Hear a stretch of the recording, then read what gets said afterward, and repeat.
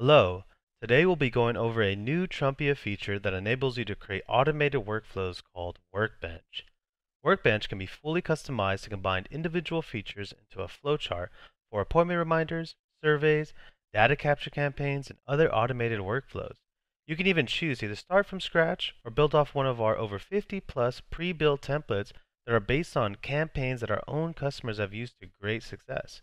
Today we will guide you through the steps to build an appointment reminder workflow from scratch, and we'll use a dentist's office that will notify specific patients 3 days prior to their appointment date for our example. The first thing we'll need to do is select a trigger.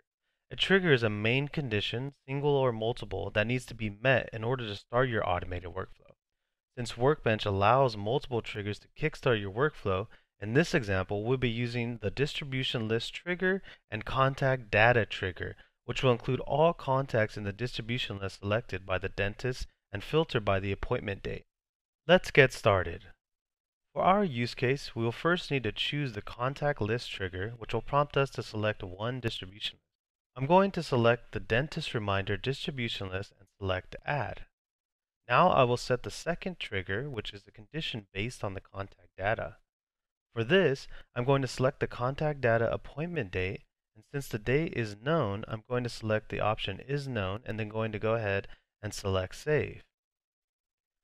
This completes the initial trigger event step, and I can start working on the rest of the workflow. So now I'm going to add some of the flow control options. I'm going to drag in a delay option here to delay this workflow until 3 days prior to the appointment date. I'm going to delay it until a custom data date. And then I'm going to go ahead and use this for section, which will map the appointment date data. And then I want to go ahead and set it for 3 days. I'm going to go ahead and select before and then do 3 days prior and select save. Next, I'm going to drag in the action item. First action item is going to be send a text message. I'm going to go ahead and drag this text message here and add a description, reminder message. This will be the reminder message that goes out 3 days prior to the contact's appointment date, which is going to be, your appointment is 3 days away. Are you still able to come in? Please respond with yes or no. Once I'm satisfied with the message, I'll go ahead and click save. Now that I have finished my first action item, I want to go ahead and drag in a wait for option, which enables the system to wait for these contacts to respond to the initial message. I'm going to set the condition to wait for 4 hours. To accomplish this, I'm going to go ahead and select inbound mobile message and then select inbound response. Our system is going to wait for their response. Next, I will set the time we just went over to 4 hours and then go ahead and click save. Next, we want to go ahead and drag in a flow control branch. These branch systems are set on particular criteria. The criteria I would like to set up is for an inbound response. So I will go ahead and click on the branch and set my first condition. This condition is going to look for particular responses to my message.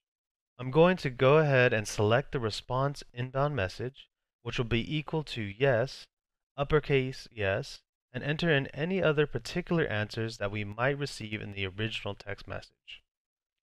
Now that I have entered in all my response inbound messages, I want to select add, and then I want to set another branch and add a condition for all the responses that I receive that are no.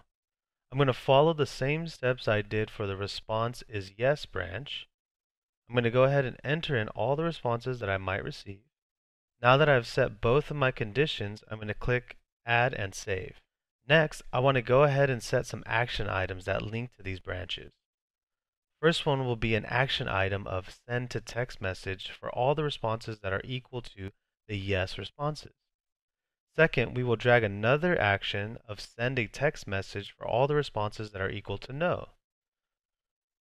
I will go ahead and link these actions to the branch action and then go ahead and set the first message for the yes responses. And it's going to be a thank you for confirming your appointment. Great, we look forward to seeing you. So when I receive any of the responses that I set for the original message, then Workbench processes the responses and sends the relevant text message automatically. And then I want to go ahead and set the second text message for the no's. I will set my description, Now I'm going to enter in my message, which will be, if you would like to reschedule, please give our office a call. You will see that I need to select one more action to connect the branch. For this action, I'm going to send a message for this section. I'm going to link it to the branch, and this send a message action is going to be for all the invalid responses. I will set the description as invalid response. Then I'm going to go ahead and enter in the message the clients are going to receive for any invalid response. This message reads, "I'm sorry, but it appears that you didn't respond with yes or no. Please reply with yes or no." I'm going to go ahead and save now, and now I can go ahead and link this one back to my wait for tile so the system looks for the yes and no and sends them the correct text message. So now we can go ahead and end some of these portions. We're going to drag in the end action after the send text message of each one. We're going to drag in the end action after the send text message for the yes and no, which will end our workflow for these contacts. Once these are connected, we're going to go ahead and connect the rest of the tiles to each other and make sure each one is linked. Connecting these will help us identify which ones we have issues with within the entire workflow. So as you see, throughout the entire workflow, there is one tile that has a warning marker. The warning marker will have to be fixed before the workflow is complete and an action item is connected to the X marker. I will drag in the send a message action that ends the campaign for contacts that don't respond within the 4-hour time frame. Now that all our errors have been cleared, we have successfully created an appointment reminder workflow.